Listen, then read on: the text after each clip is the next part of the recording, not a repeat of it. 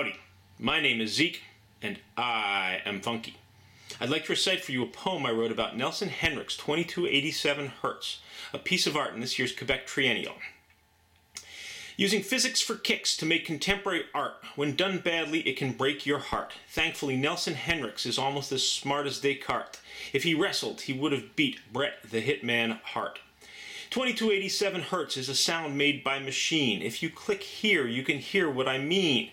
Go to double high C, find D sharp, continue to D. You'll find it halfway in between. As far as tones go, it's fairly routine.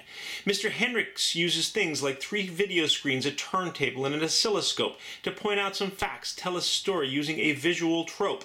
It really is quite good. I saw it early on, and it gave me great hope that viewing the Triennale would be easy and I wouldn't become a misanthrope. Sadly, this wasn't the case. In a deck of cards, not everyone can be an ace. Looking for great Quebecois art will always be a chase, more a matter of the right time than the right place.